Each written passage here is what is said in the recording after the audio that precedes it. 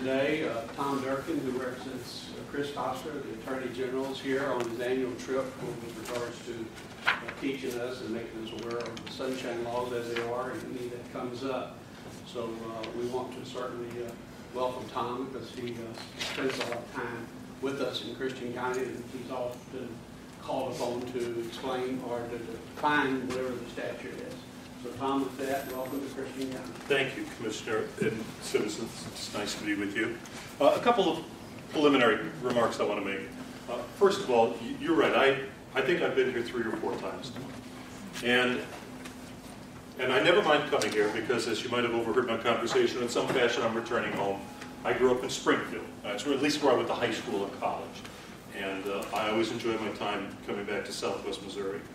The other thing I want to say is there are 114 counties in the state of Missouri, and I've been to every single one of them talking about the Sunshine Law. But in many cases, only one time. And it's not because they liked me or they didn't like me. It's because I think that there are members of public governmental bodies who are not as interested in staying current with this law or being reminded of the law in other places, like they are here. And case in point, I was asked to go to a major city in the eastern side of the state that is not St. Louis to speak to the city council. And they had a number of issues with the Sunshine Law. Now when I got there, the city clerk came to me and said, "We only have about 20 minutes for you." And I thought, you've had me drive an awful long way, late at night, to give you a 20-minute version of something that I'm not really going to be able to cover in 1 hour. And it just suggested to me that what they wanted to do was give the appearance that this really mattered to them. But the fact of the matter is, they didn't have an hour to give me. So I want to commend you for inviting me regularly to come and speak, and spend an hour with you, and that's how much time I plan to speak.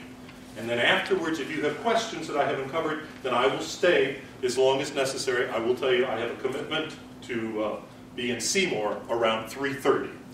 So process that into my travel time, but I will stay up until it takes me to answer all your questions and then get on to Seymour, which is in Webster County, if I'm not mistaken. Okay. That's the first thing. The second thing, the booklet I've given you. It says 2011 on it. And this booklet will serve you very well with 2 exceptions. And the first exception is this. I'd like you to go to page 56. Am I right about that? 55. 54 and 55. Thank you. Okay? Yeah, another one? Oh, sure. Who else needs one? Oh, okay, let's do that. There's 4, and I've got a couple more right here. Oh, you've got some right there too. Okay, you're good. Okay. As we're going to discuss or learn, any record that is retained by a public governmental body is subject to the Sunshine Law. If you've got it, it's subject to the Sunshine Law. And then you may exempt it from disclosure if there's a criteria in one of the sections, 610.021, that allows you to exempt a record. Section number 18 on page 54 and 19 on page 55 have sunsetted. That is, when they were introduced to the General Assembly, they were given a certain period of time that if they were not renewed, they would terminate it. So these have sunsetted. And because we have a lot of smart attorneys in our office, I went to one of them and I said, give me a brief description of what has taken place here. So let me just read to you what they've given to me. 2 exemptions to Missouri's open records law, frequently called the Sunshine Law, expired at the end of 2012. One covers the operational guidelines and policies developed by law enforcement, public safety, first response, or public health authorities for preventing and responding to terrorism incidents.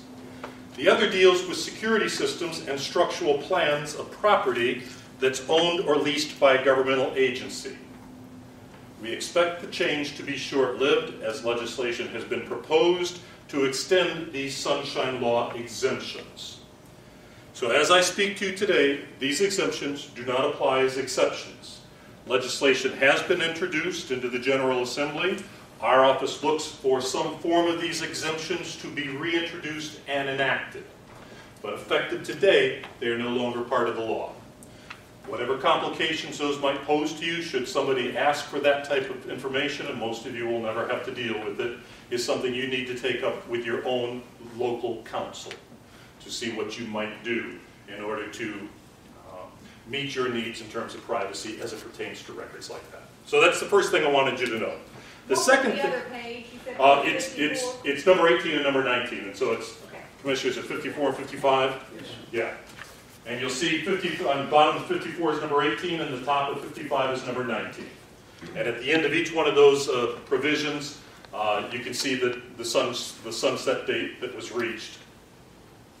The other piece of legislation, and here again, this will not apply to you unless you are the custodian of records, criminal records, but I want you to be mindful of it. Last year, House Bill 1647 was enacted, and it added a new chapter to the Sunshine Law, which deals with expungement of certain criminal records.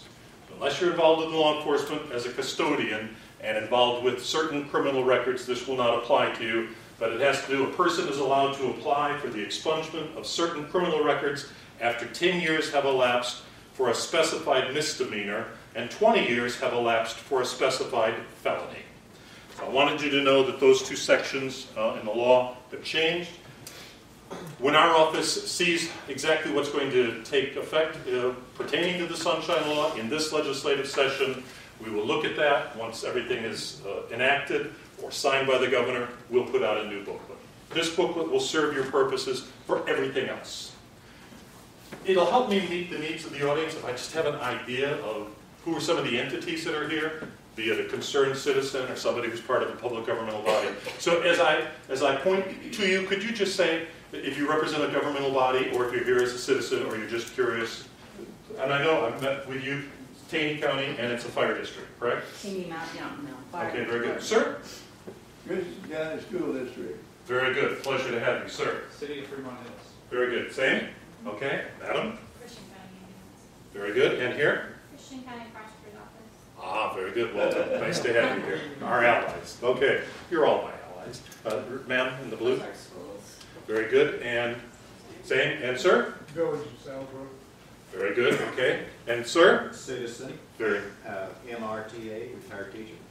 And we had met before when I spoke to a group of retired teachers just down the street from here. Correct, sir? At Nixon. In Nixon. Thank you. Okay.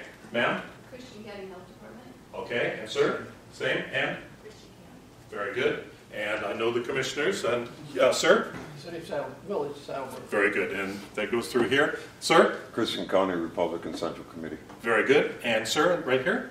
That was Sparta City. Very good. And anybody else other than Sparta City? Okay. All Sparta? Very good. And the last row, ma'am? Citizen. Very good. And sir? I'm one of the people as well. Very good. Well, for all of you, welcome. How many of you have heard me speak before? Okay, many of you. So those of you who have heard me before understand what I say at the beginning of every presentation. You get no better seat in heaven for putting yourself through purgatory on earth. For those of you who've heard me before, I'll remind you of what you have now. I think it's always helpful if you understand who it is that's presenting in front of you, so I'm going to just give you a little snippet about who I am. I took my first job in state government in 1977. I was an aide to a state senator, worked in the Capitol building in Jefferson City, did that for 3 years. In 1980, I was offered a position working for the Missouri Supreme Court as their communications coordinator. And I did that for 2 years. Communications coordinator. Think about this, 1980. There are no smartphones. There's no internet. There's no DVDs. So largely what I did is I went over and I observed what was taking place in the Capitol building in the House of Representatives or in the Senate. And I would come back and I'd pick up my rotary dial phone and I would call the judges throughout the state and I'd advise them of legislation that was of interest to them and where it stood in the legislature on that given day. And how much more we can do. I mean, today you can sit there with a smartphone and you can record it all and send it out to the world spontaneously. Thank goodness that wasn't around in 1980 or I would have been unemployed. In 1982, I left the state of Missouri. I went away for 25 years. A caution to add, not in the way that law enforcement might use that term. But I went to New York City and I lived there for 4 years. And then I moved to Los Angeles where I lived for the ensuing 21 years. My final 8 years in Los Angeles, I was a high school teacher where I taught media studies and American literature. people sometimes think, oh my goodness, you taught in Los Angeles, how did you deal with all that? But you must know that I taught in a very exclusive private school where mom and dad paid a boatload of money for their sons and daughters to have the privilege of a private education. And the issues that are often involved in an urban environment educational system did not cross my desk. I woke up one day and I realized I've reached the early autumn of my life. And I made the conscientious decision I want to spend the balance of my life home in Missouri where I grew up. I returned to Jefferson City simply because it was the last town in the state where I had gainful employment. And I circulated a resume. It ended up on the desk of State Senator Chris Koster, who's a state senator from Cass County. And I didn't know Senator Koster, nor did he know me. And when I gave him the resume, he did nothing with it until he was elected Attorney General. And then he remembered the resume of this guy who worked in government, who had been a teacher. And he invited me to interview for the position he wanted to create in the office, which he calls Public Education Director. And I recall the meeting with him very clearly. He was still in the Senate. He had not been sworn in his first term as the Attorney General. And he said, whoever I select for this position, I'm going to ask to travel the state extensively. And the first responsibility I want them to have is to talk about the Sunshine Law. I didn't know much about the Sunshine Law back then, so I looked at him quizzically. And he said to me, Tom, this particular law is perhaps the most non-complied with chapter in all the statutes. Why? Well, not because there's evil lurking in the hearts of men. It's not complied with often because it's complicated, it's nuanced, it comes closer to art than it does science, and art is interpretable. So in our office, when we see that there's been some complications in complying with the law, our first assumption is they probably don't understand it well enough in order to comply. So our first response is, let us educate.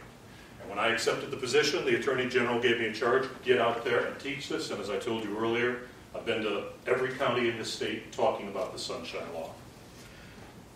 We believe that if we can educate people well enough, that the heart of man is inherently good and that they will do what they can to comply. Sometimes people need guidance because there is a concern. And so we have in our office a new position, much like mine, that is dedicated to the Sunshine Law. And that person who holds that position is a young lady by the name of Brenda Siegler. For those of you who would have a Sunshine Law inquiry, that's who it should go to. You'll see me, you'll want to talk to me, but I'm not the guy. So it should go to Brenda Siegler, and Brenda spells her name B-R-E-N-D-A Siegler, S-I-E-G-L-E-R, at, giving you the email address, AGO, stands for Attorney General's Office, .mo.gov. If you have a Sunshine Law related inquiry, send it to Brenda. I can tell you last year she had over 1,300 inquiries, and none of them could be answered with a yes or a no. And when I get Brenda's email address, as a part of me, I feel a little bit of guilt. And whenever I see Brenda when I'm back in Jefferson City, I say, you know, I'm sending a lot of business your way, and I'm sorry. And she just looks at me with this wonderful angelic smile, and she says, Tom, job security. So Brenda responds to inquiries on the order that they came in. If you would have an emergency and you would need to speak with Brenda immediately, let her know that when you make the inquiry, so that she can address that. But as a rule, she will get to you as soon as she possibly can, and she will respond to you giving you our best opine on a subject. It is not an official Attorney General opinion. Brenda doesn't have the authority to do that, and you likely don't have the authority to ask. Your state representative would have that authority.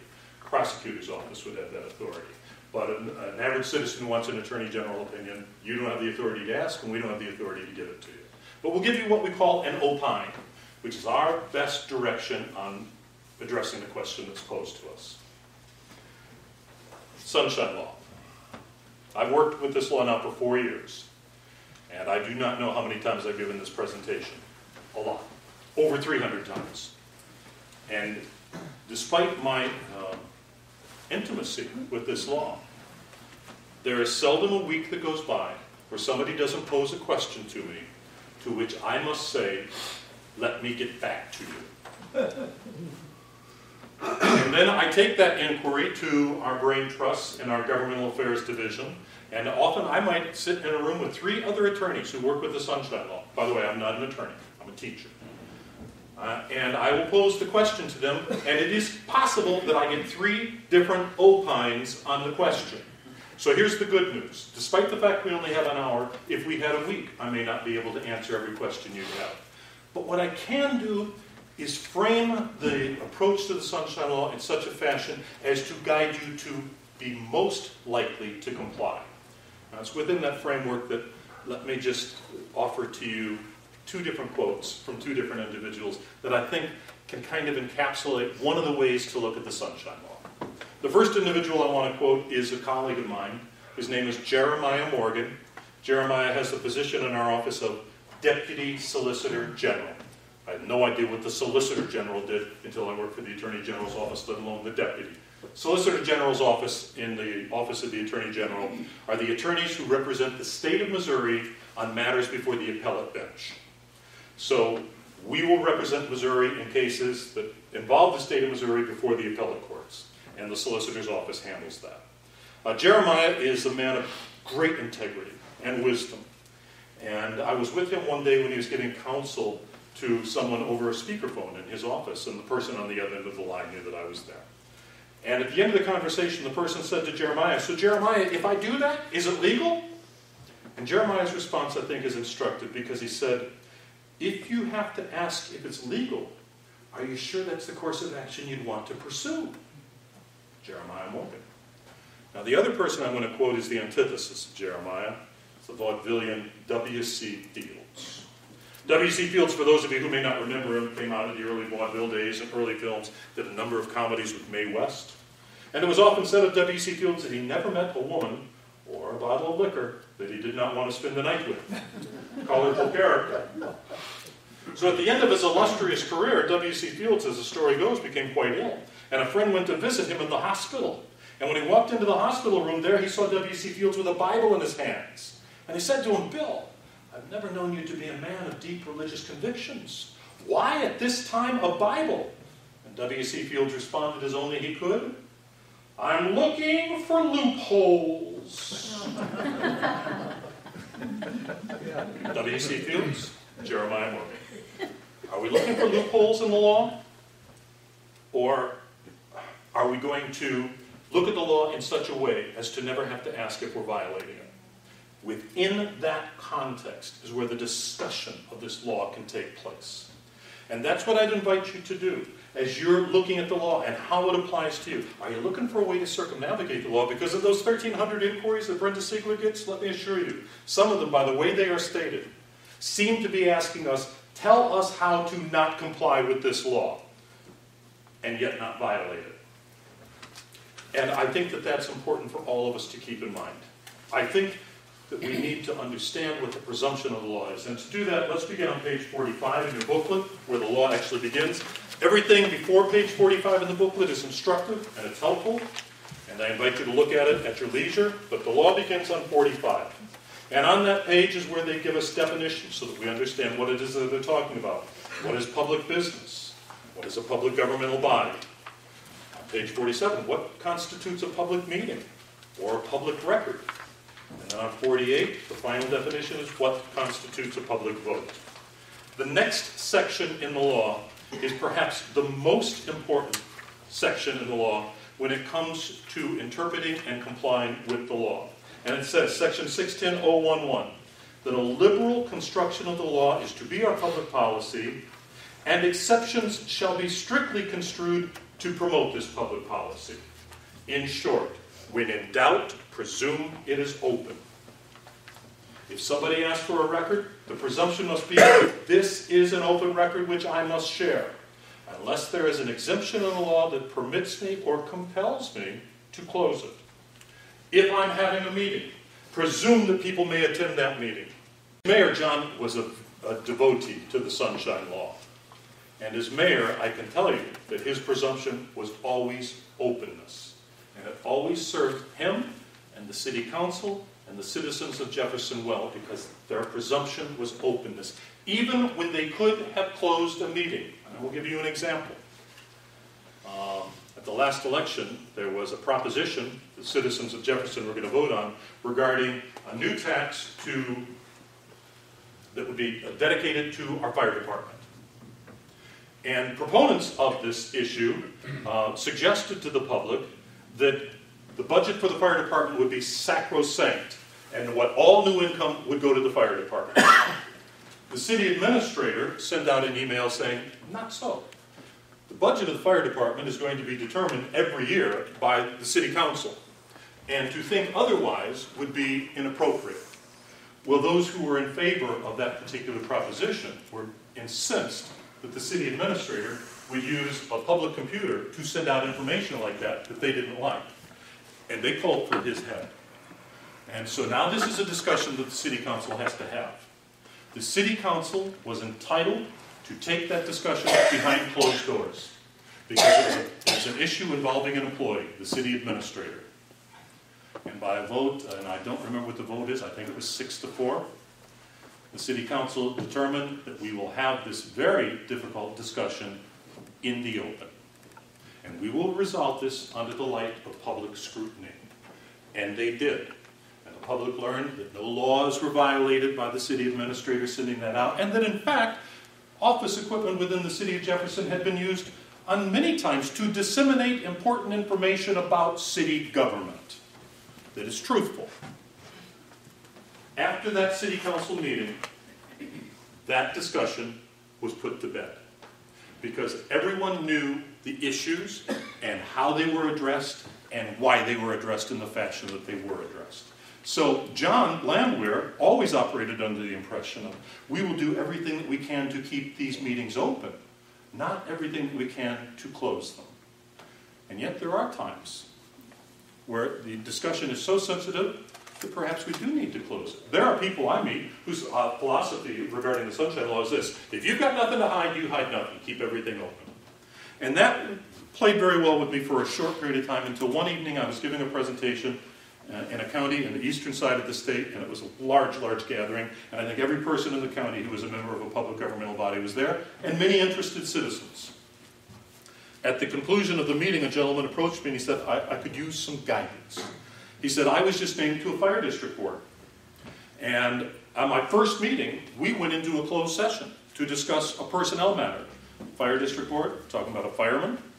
And he said, I need to know what will be released from that closed session. And I said, well, under the Sunshine Law, you had the authority to close that discussion under 610.021, subsection 3, hiring, firing, disciplining, or promoting an employee. And under that section, it says the following: that all votes taken in that closed session must be a roll call vote. Your name will be assigned to a yes or a no. And that vote must be made available within 72 hours after you've notified the person of interest. Don't let them read about the outcome in the paper.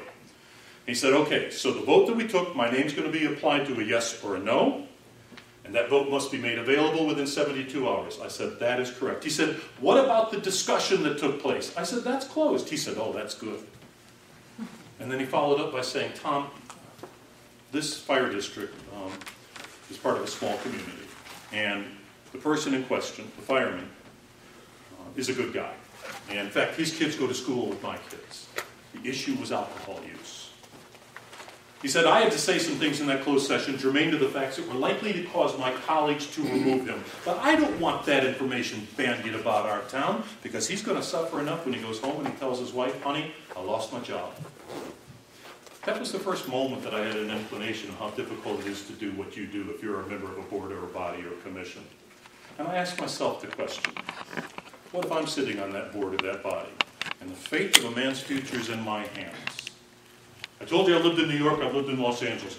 I'm not unfamiliar with walking down the street with people who had colorful lives. And some of my youth in Greene County was misspent. So I tend to be compassionate towards my fellow man when it pertains to their human frailties, because there, but by the grace of God, do I. Given that predisposition that I have, is it possible that I could sit in on a meeting discussing a person's future and their livelihood? I could release upon the public a person who at the time of an emergency is alcohol impaired, and that I have not served my public very well. And so to those who would say, if you've got nothing to hide, you hide nothing, I say, not so fast. Sometimes we might serve the public far better by having that discussion behind closed doors. and then allow them to know how I voted, hold me accountable for that vote.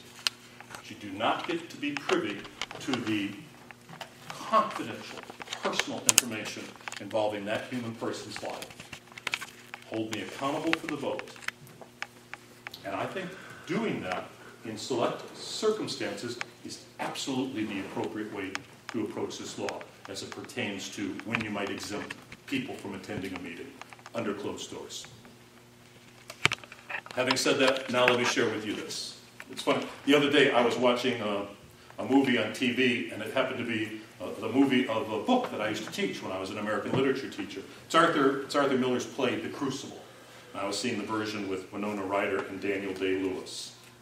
And I was taken back to my days of teaching. That particular book deals with the Salem witch trials, Salem, Massachusetts, 1692. People getting into a frenzy because they wanted to accuse their neighbors of consorting with the devil.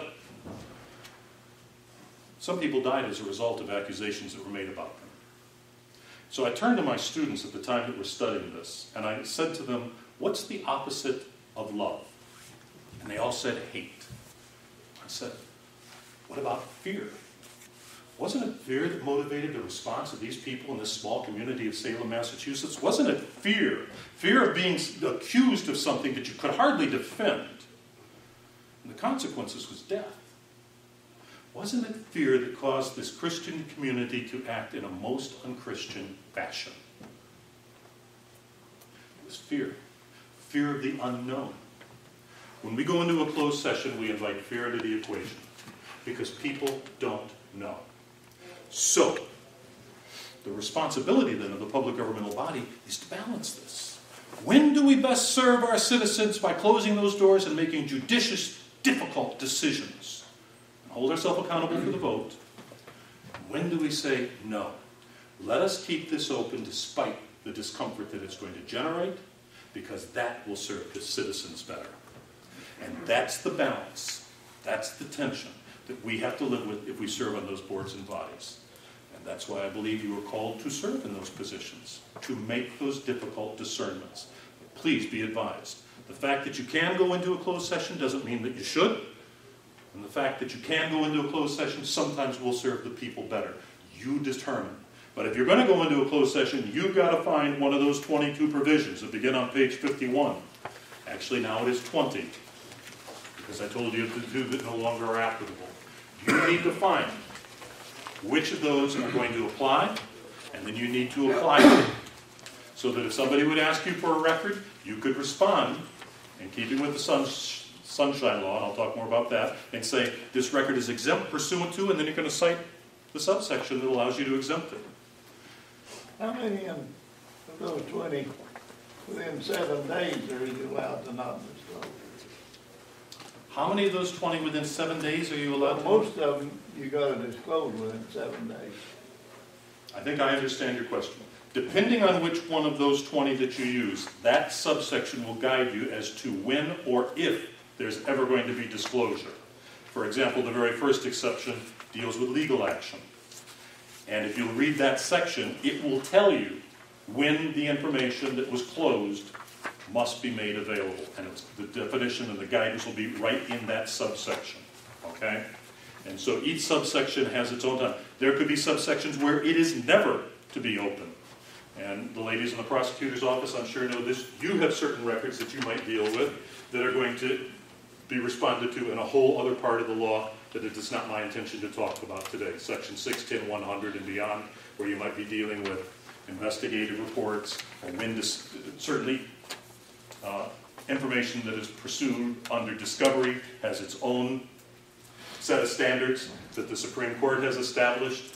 And on those particular issues, in terms of discovery, if you had any questions, you and I can have a conversation at another time. If you're on the school board, you're discussing the child mentality, you never have to disclose that. I'm very hesitant to give legal counsel from the front, because I'm not an attorney, but the question that you posed to me, that there are certain, I'm comfortable answering this way, there is certain information that would never be disclosed, and that is correct.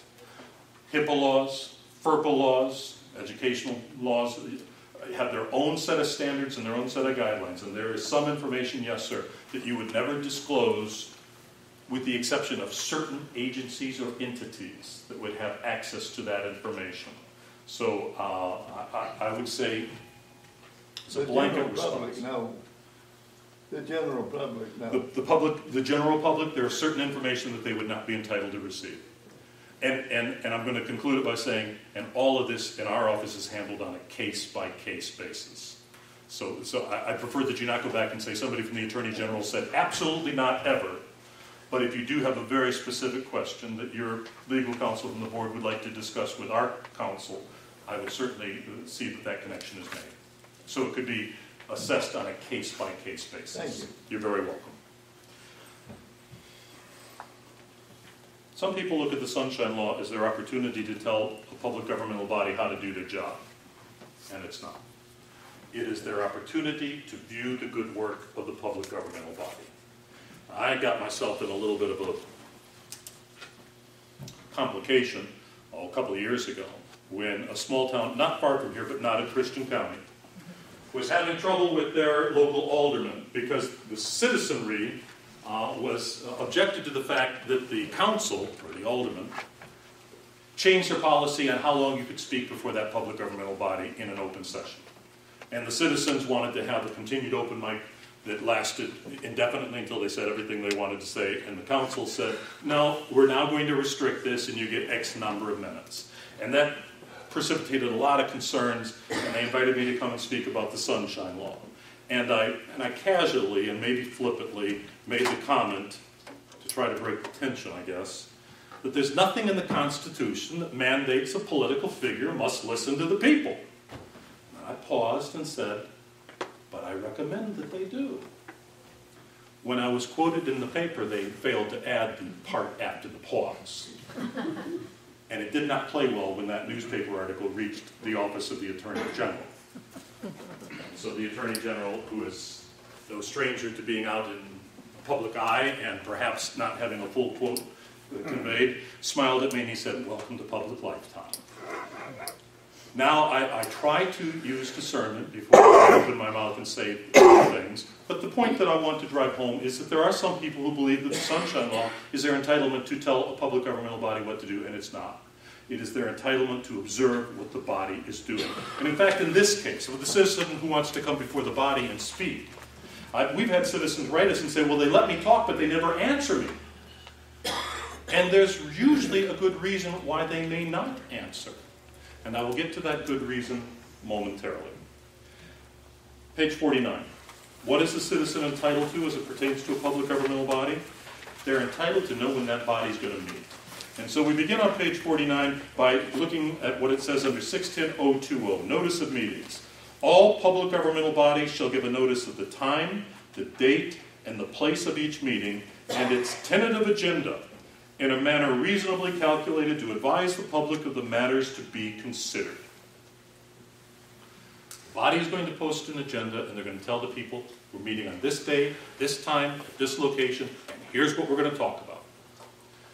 Yes? Is there ever an exception to that, where that you don't ever have to post your meetings?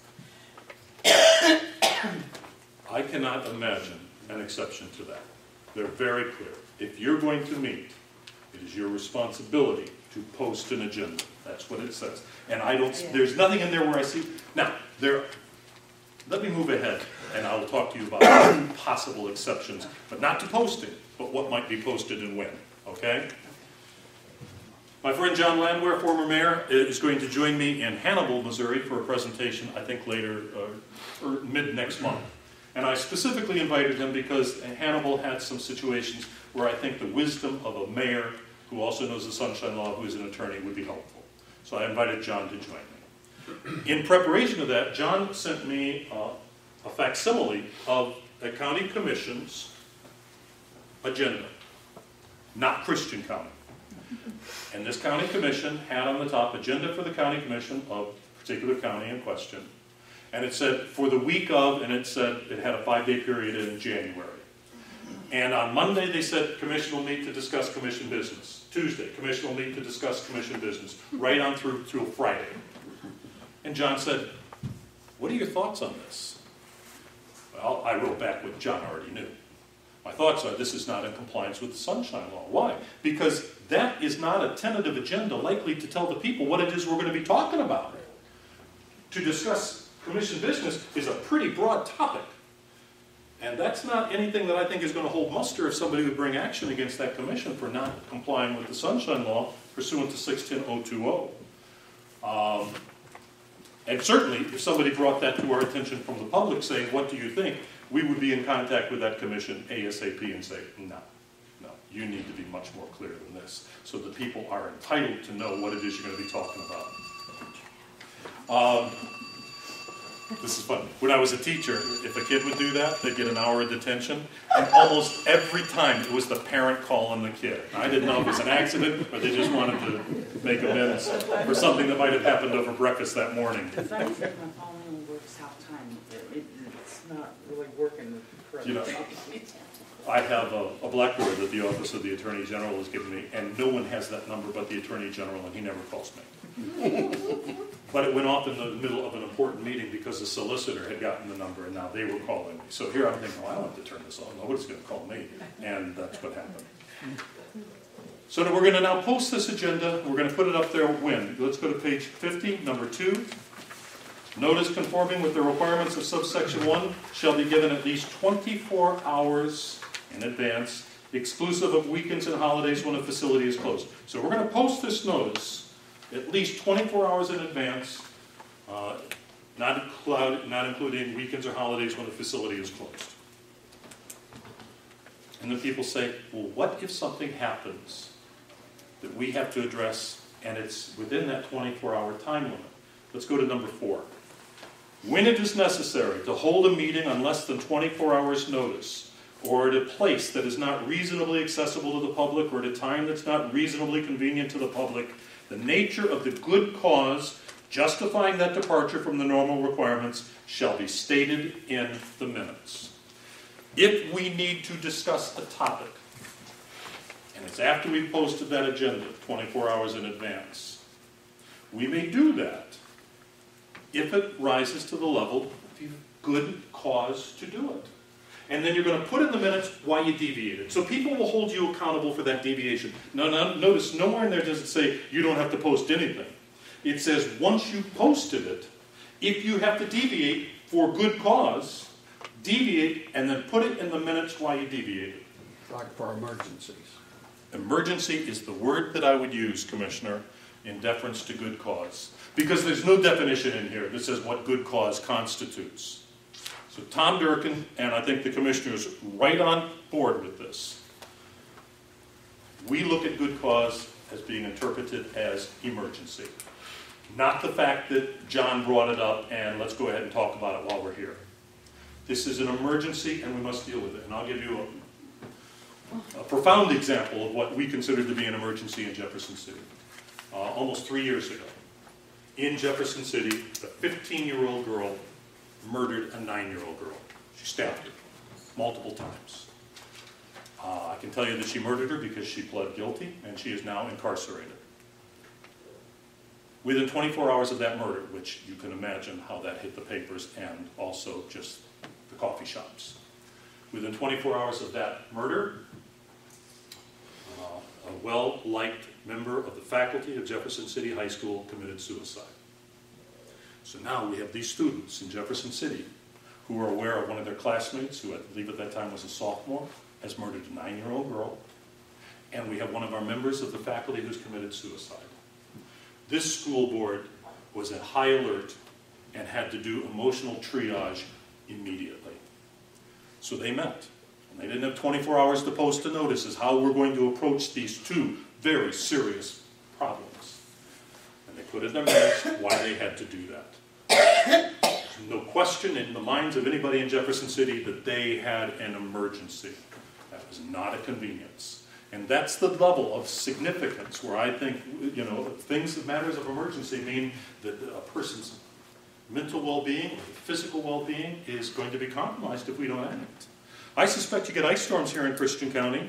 Ice storms could cause some very serious problems. You may have to go into a meeting and decide how are we going to respond to this today while the ice is here, not 24 hours from now. We have. You have, okay. I wouldn't have any problem looking at that as an emergency, Commissioner. It would never come to me for adjudication, but my opinion is I wouldn't worry about that. You understand, those are emergencies, they're not conveniences. We had a past president that didn't have us posting our meetings, and we didn't know that we were in violation of the Sunshine Law, and for some reason, he had a reason that said that we didn't have to post our meetings, and he had an excuse, you know, and I was like, okay, and then he had me just paying, I'm the treasurer, and he had me just paying the bills, not knowing that I wasn't supposed to be paying him like that, and he had a reason that I could just pay him. Just when they came in, I could just pay him, write checks and pay him. And he had a reason that I could just do it like that. And I was like, when I asked him, you know, I was like, how come you said I could just pay the bills like that? How come you said we didn't have to post our meetings like that? He said, oh, well, I don't remember. I was like, Let me at least spin off of that question, and let's go to page 47 for the definition of so what that's is... why we're here. You know? Page 47, and that's good. And that's why the Attorney General asked me to travel the state. Because Yeah. remember how I said, we do not look at it as if there's malice in the hearts of men. Yeah. We look at it as people need to be educated. Right, You're here. that's why we drove up here, and Okay, when and we that's were why in I drove. Ozark County, we didn't know you were there. so- Let us go to page 47, and let's look at what is the definition of a public meeting. It's any meeting of a public governmental body, subject to the Sunshine Law, at which any public business is discussed, decided, or public policy is formulated. And then it goes on to say whether or not that's in person or on video or some type of technology. But then right in the middle there, I want you to look at that section that begins, the term public meeting shall not include an informal gathering of members of a public governmental body for ministerial or social purposes, when there is no intent to avoid the purposes of this chapter. For you to pay the bills, I think that it would be reasonable to say this is administrative, ministerial, and therefore you gathering with your boss to pay bills is not a public meeting. You're taking care of administrative functions, okay? I don't know if that resolves your issues. Does that become true because it's a volunteer? No, it has nothing to do with whether you're a volunteer or whether you're paid. It has to do with what the definition of a public meeting is. When you're gathering there and you're paying bills, are you deciding policy? Because I'm presuming the policy was determined when you came up with your budget and said X amount of dollars is going to go in the following ways. That would be public. Public needs to know. The fact that you're just doing what you're responsible to do as being a good entity, pay your bills, is administrative. All right? And for further questions like that, let you and I talk after the meeting, all right? There's other things that I want to make sure that I speak to. What else are the public entitled to know? Let's go to 610-020 again. And with that, I want us to now start to look at the Sunshine Law as the least common denominator for good government. You comply with this law, that's good. You exceed it, it's better. Back to my classroom, and these privileged young ladies and gentlemen who had the opportunity of this private education.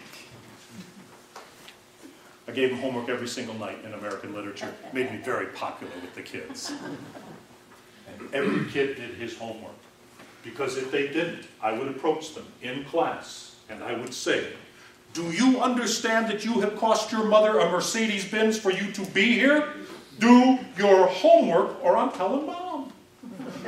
Mr. Durkin, I'm sorry. And I wasn't proud. I went away.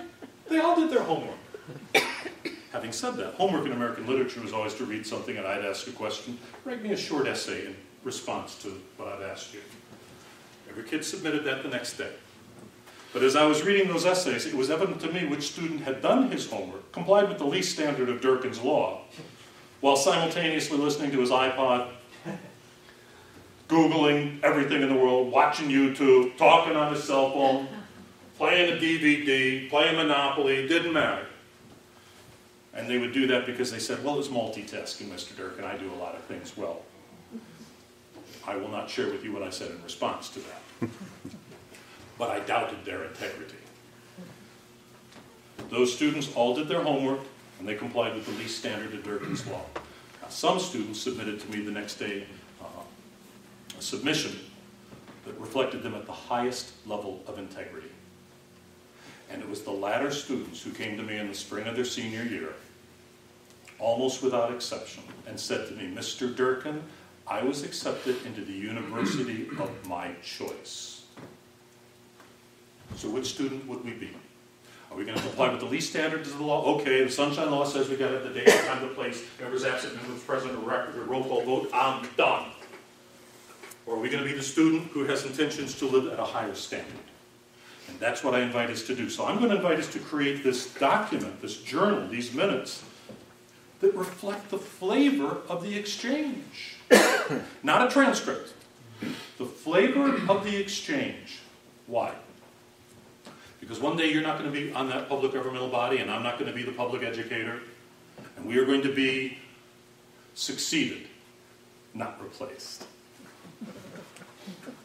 And those who would succeed us will now have benefit of our wisdom by the documentation we've left behind.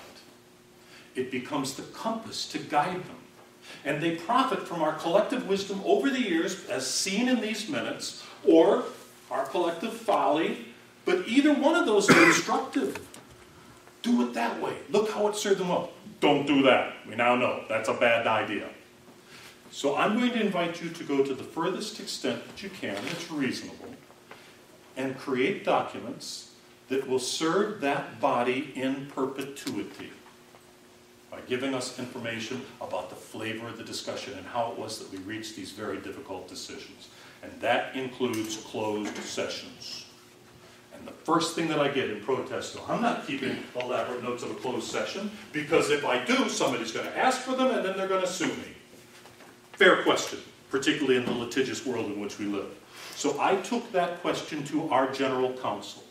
This is the man that the Attorney General goes to and says, give me the benefit of your wisdom. And his name is Ron Holliger. He's a former judge of the Western District Court of Appeals.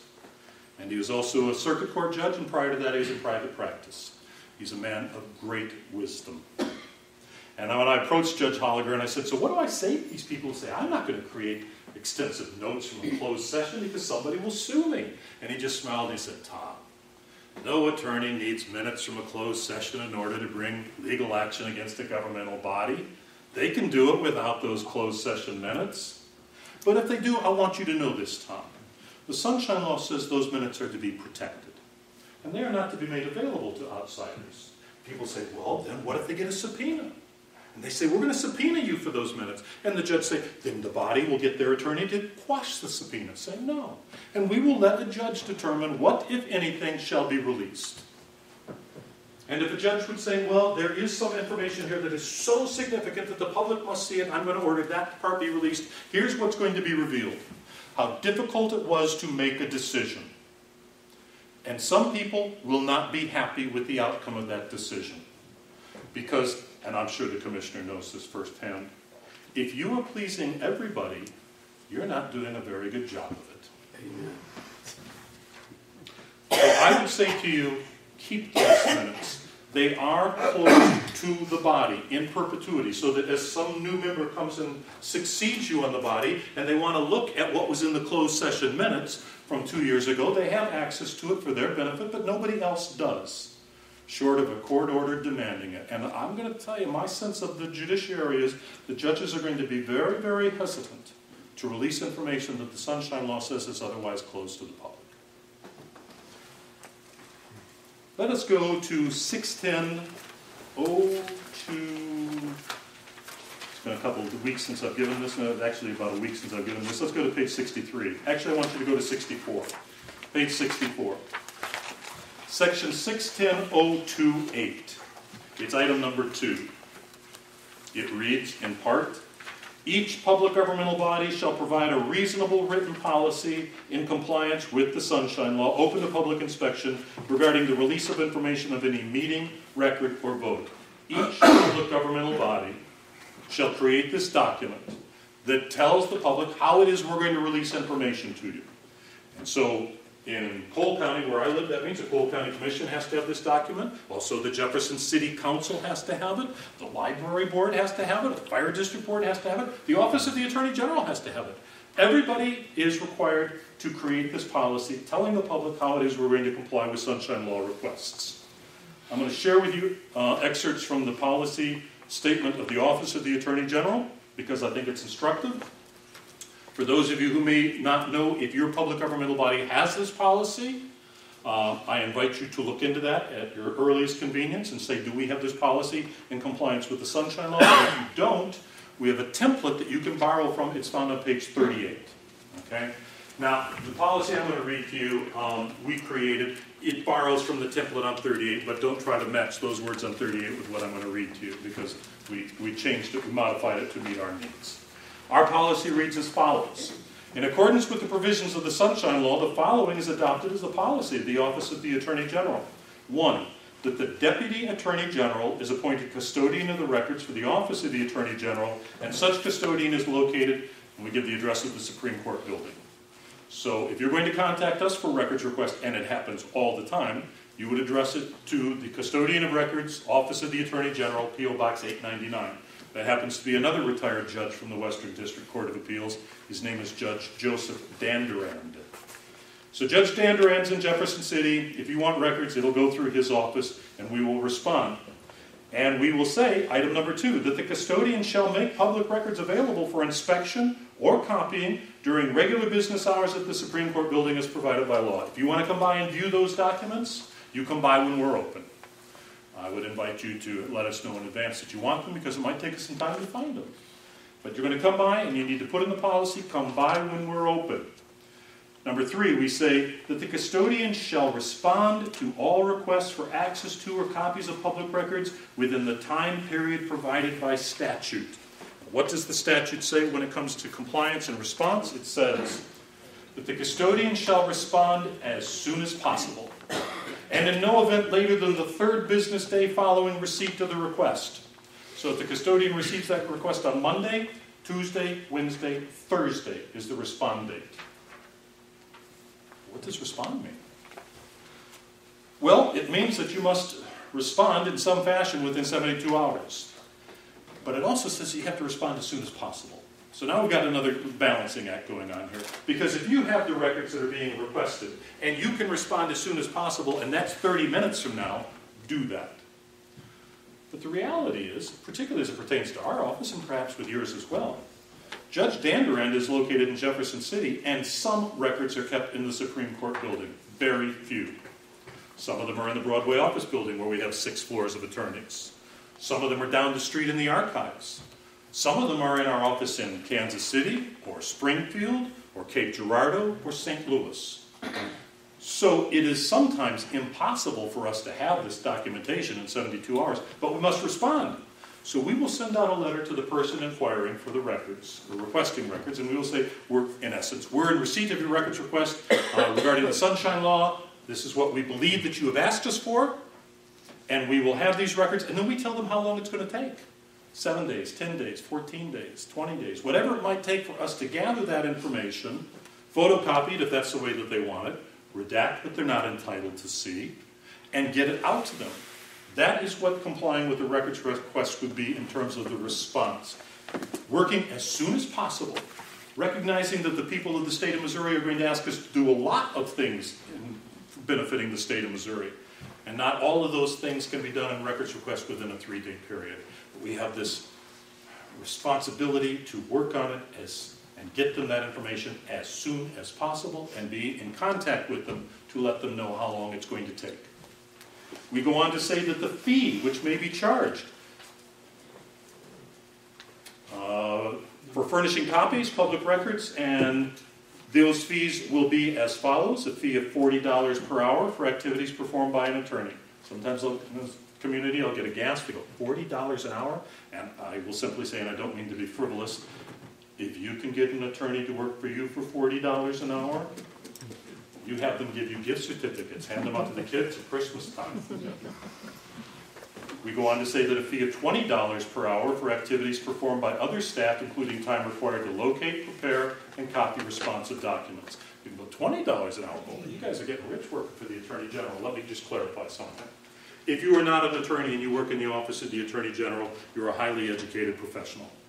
And your salary would likely break down to $20 an hour because we include benefits. That's what it costs the people of the state of Missouri to have Tom Durkin come and work. Now, I never address sunshine law requests.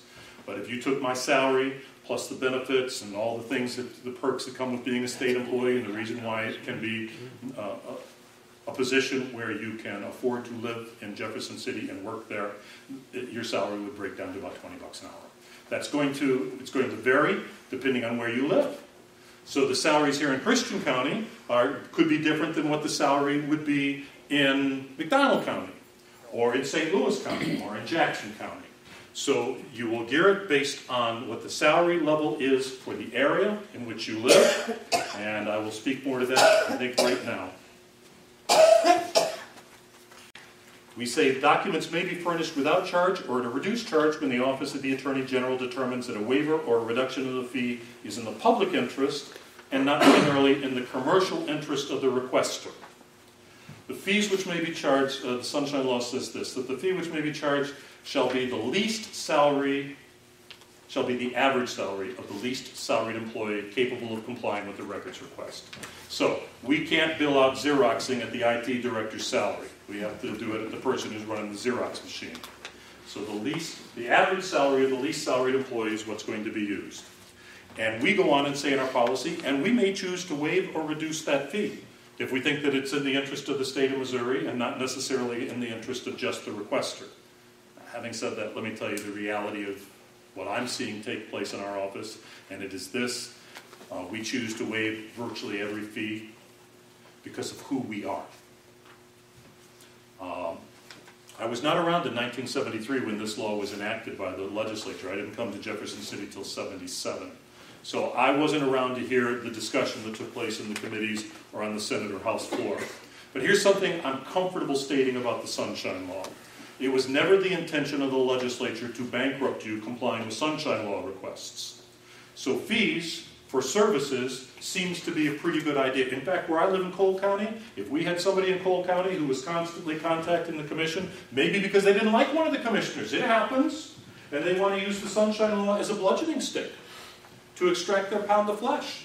And so they're going to keep that commission busy every single day responding to records requests. As a taxpayer in Cole County, I would hope my county commission would charge a fee for their services that is in keeping with the Sunshine Law. Because I don't necessarily want all my tax dollars in Cole County to go for the purposes of responding to this individual who seems, in my opinion, to have an axe to grind. Having said that, that citizen is absolutely entitled to ask and to receive. And on occasion, a well-intended clerk will contact me and say, isn't there a point where this becomes harassment? And the answer is no. No. And there's going to be people who don't like us. I'm one of 5 children. Please don't play this in Michigan. Because I have 3 sisters that live in Michigan. I have a brother who lives in South Carolina. I'm one of 5 children. Bonnie, Lynn, Tom, Terry, Bill. I have a sister, not you, that I don't get along with. And we pretend to get along at the holidays for the sake of the family. And between us, I'm looking for the adoption papers because I cannot imagine my parents brought her into this world. If I can have a sister that I do not get along with, certainly within a huge county there could be individuals who do not like one another. It happens. But we cannot let those personality differences enter into our discernment as to who gets record, who doesn't, and when they get them, and how much we're going to charge. Everyone is entitled. That's what the law is all about. And by the way, I don't think I prefaced this. The Sunshine Law is 1973. Let's go back in history. 1973, I was a senior at Drury University. I know, I look far too young to be that old, but there you go. I remember spending the spring of my senior year at Drury transfixed by a television program. It was being brought to us by the Senate Watergate Committee. And as I watched that program on television unfold, I have to tell you, through a young man's eyes, I became a bit disenchanted with what had been taking place in Washington. On August 9th, 1974, my family had moved to Jamestown, New York, and I was flying from Jamestown back to St. Louis. August 9th, 1974, the headline in the Pittsburgh Post-Gazette had 2 words: Nixon resigns. The President of the United States resigned office. Why? Not because there was compelling evidence to suggest he ordered a break-in into a building in Washington, but there was compelling evidence to suggest he was part of a conspiracy to cover up information. And the General Assembly was watching that same TV program, and that was what precipitated the introduction of what was Senate Bill 1, the first revision of the Sunshine Law, the first version of the Sunshine Law. So in response to what was taking place in Washington, and our state was saying, you know what happened there? Not in Missouri, because we're going to have a law that presumes openness, and people are going to be entitled to see those records. In the Office of the Attorney General, we believe that is the basis for good government. So we're going to have conflicts, we're going to have people who don't like us, we're going to have people who might appear to us that are harassing us. They are entitled to this, and it serves the greater good by doing that. I want to say a couple of final words on electronic records. Let us first go to the definition of what is a public record, and that is also found on page 47. I was speaking with Mr. Jones earlier about records and the Sunshine Law. And there's two different approaches to this. If you are a public governmental body, there are certain records that the Secretary of State requires you to maintain and retain for a period of time. And they have a retention schedule. What do you need to keep, and how long do you need to keep it? And the Secretary of State deals with all those matters of what they're talking about. That's a public record. The Sunshine Law really isn't considering what the Secretary of State has defined as public records. The Sunshine Law simply says this, page 47, a public record is any record, whether written or electronically stored, retained by or of any public governmental body. And then they put in a lot of things that includes. If you have it, the Sunshine Law says, you consider that a public record, subject to the Sunshine Law. If you have it. Now that becomes dicey in the world in which we live today, because it says whether written or electronically stored. So now we've got to start to consider things like email.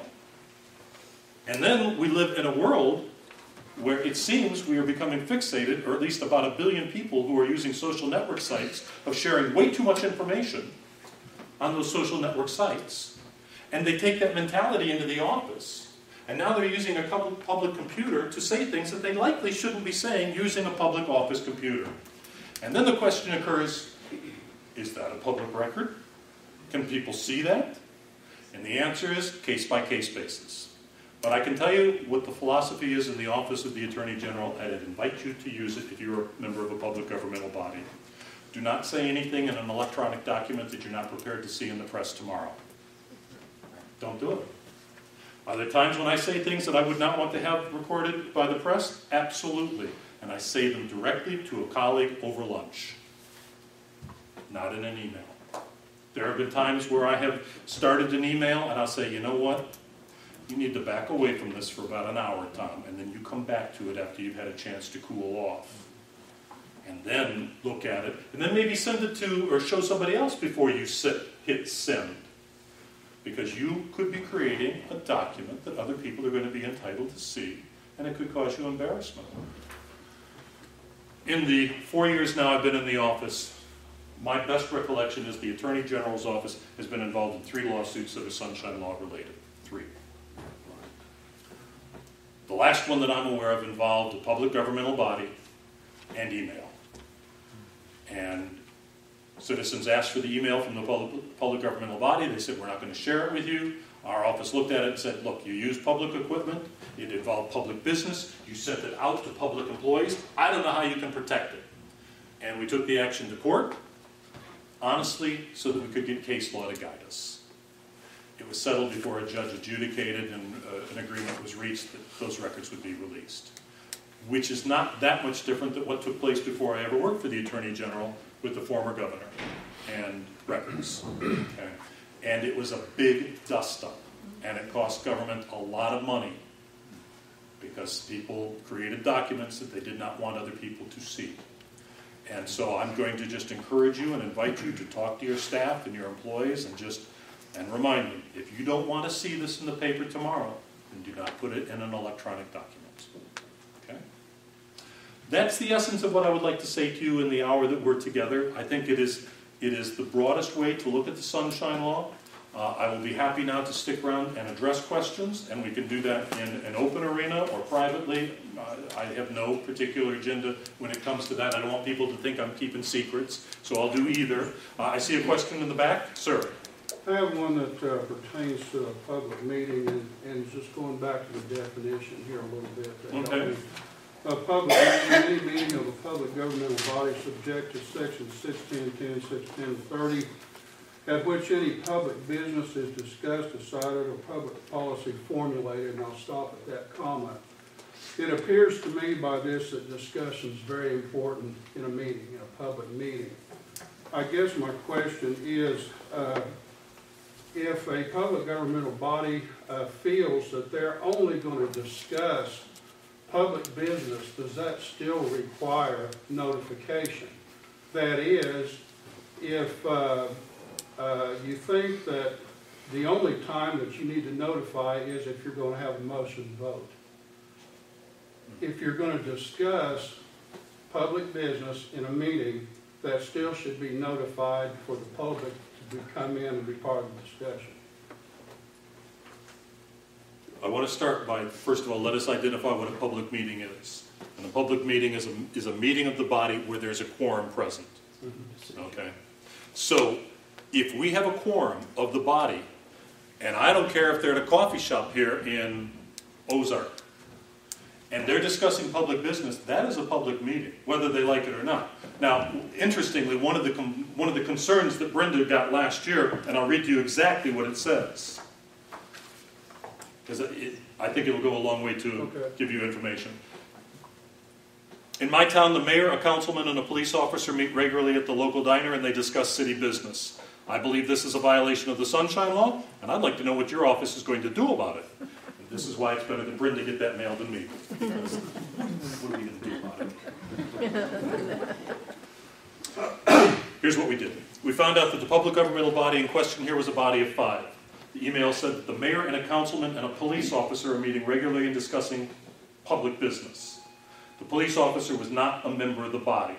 So we have 2 of 5 talking public business in a public area. Let's go to page 13.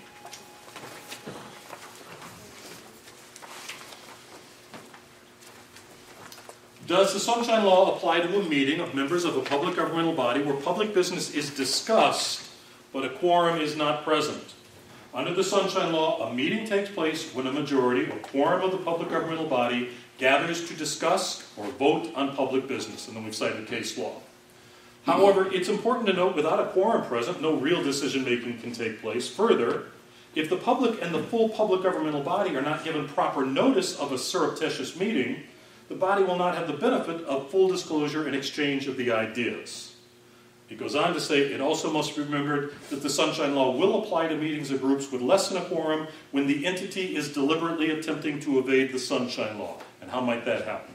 Well, the mayor meets with Councilman 1 for coffee on Monday, Councilman 2 on Tuesday, Councilman 3 on Wednesday, Councilman 4 on Thursday, and Friday they get together and magically pass the city budget without discussion. There's case law that guides us to say that that was intentionally done to circumnavigate the Sunshine Law. I'm looking for loopholes. And I'm going to call it the Aflac decision because the courts will say it looks like a duck, it walks like a duck, it quacks like a duck. We have a violation of the Sunshine Law. Within there, I believe, is the answer to your question. If a public governmental body, a quorum of the body is a meeting, and they are discussing public business, there needs to be a notice saying we are going to meet, here's the date, the time, the place, and here's what we're likely to talk about. A tentative agenda in a manner reasonably calculated to advise the public of the matters to be discussed. Okay? Good. Any other questions? Ma'am. As you post these notices, I know that some of them are posted in the newspaper, and I want to commend my county commission and planning and zoning. I mean, they are just exemplary in being open and posting things in the newspaper, but there are other entities in the county. At what point would they have to publish it in the newspaper rather than just post it on their walls? Or do they? At no point do they have to post it in the paper. Okay, they do not ever have to do that. They say that the notice shall be placed at the location of the meeting or where that entity meets and gathers, and that's the primary place. But now let us go to Mr. Durkin's classroom and the least standard of the Sunshine Law. The least standard is we will post it at the place where the meeting's going to be held. The greater good is served by allowing as many people as possible. It appears that that's what takes place here in Christian County, and you're to be commended for that. I want to take that question about a half a step further, because I've actually had clerks come to me and say, Tom, the mayor has instructed me to put on every agenda at the bottom and will go or may go into executive session pursuant to the Sunshine Law or pursuant to Section 610.021, subsection 1, subsection 2, and subsection 3, which would mean that they have now posted it on their agenda that they may go into executive session to discuss legal action, real estate purchases, or personnel matters. And then the clerk you're going to create conflict between you and the citizens you represent, eventually. Okay? Did that come close enough to answer your question? And then some, huh? All right, well, I'm Irish. You know, I'm in front of people, I'm just going to keep talking. There we are. If it says on the agenda that is discussion, and there are motion votes taken, is that proper notice to the public about what is going to happen? You know, I'm going to go to that case-by-case basis term that we use so often. The definition says that there shall be an agenda that is likely to give the people the ideas of what is going to be discussed. And therein, if there's going to be an issue about, well, I didn't think you posted it, we have an adage around our office which is, you never want to be the reason for case law being established. I'm sure the council here can appreciate that. You don't want to be the reason why case law is established, because it's going to cost you a lot of money to try to determine whether you're doing it right or you're doing it wrong. So all I can say is make that agenda as clear as possible as to what you're going to be discussing and stick to that so that that agenda represents to the public the items that they are going to be interested in maybe hearing about. I don't know if I've answered your question or not. Yeah, you did. Okay, very good. Let us err to caution. Ma'am. What happens if somebody requests something from the Sunshine Law and it cannot be located? Yeah. What do you do? You tell them the truth. Because the Sunshine Law says that a public record is any record, whether written or electronically stored, retained of or by the public governmental body. I was in, is it Dallas County where Buffalo's located? Am I right on that? Yeah. And I was up there talking to the commissioners about 3 years ago. And they had an ice storm. And the ice storm caused pipes to freeze. And when the pipes froze, there was a release of water that went on archived documents. And so the commissioner said to me, they're destroyed. What do we do if somebody asks for them? I said, you can only give what you possess. All right. Now, you know, you and I both know that there's going to be people who are going to say, you're not giving it to us because you don't want to give it to us. And your thing is, no, we don't have it. And the Sunshine Law does not speak to that litigation. And so, you know, and here again, I think if I can just take it down the road a half a step, if the public governmental body has demonstrated consistently throughout time that they have been transparent and open in trying to respond to requests for information or people attending their meetings, and they've handled everything with great integrity, I think the person is then going to be more inclined to say, you lost it? Darn it, rats, what have you. Remember the Attorney General who's the only one who has the number? Okay, this is not him, but it is a solicitor calling, so I apologize. You can't give them what you don't have. I would put that in some fashion to the satisfaction of the person who's making the request. Sir. Are some documents protected from this? I'm thinking particularly of building and home plans that are submitted for building codes and things. If they're retained, they are actually the property of an individual. Are those documents releasable? They are, unless there would be a provision that would exempt them.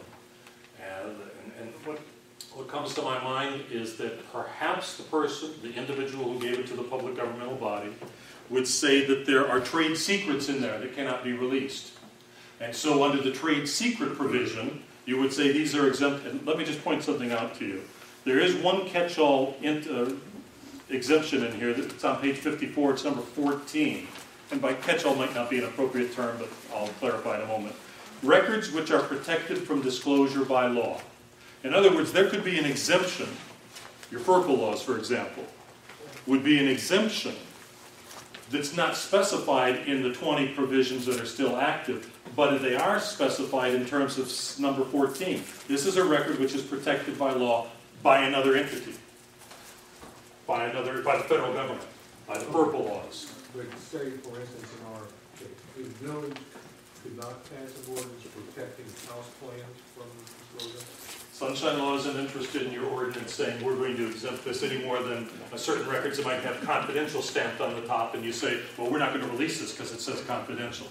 Sunshine Law says if you have it, if you're a public governmental body and you have it, it is subject to the Sunshine Law, unless you can find an exemption that allows you to not release it.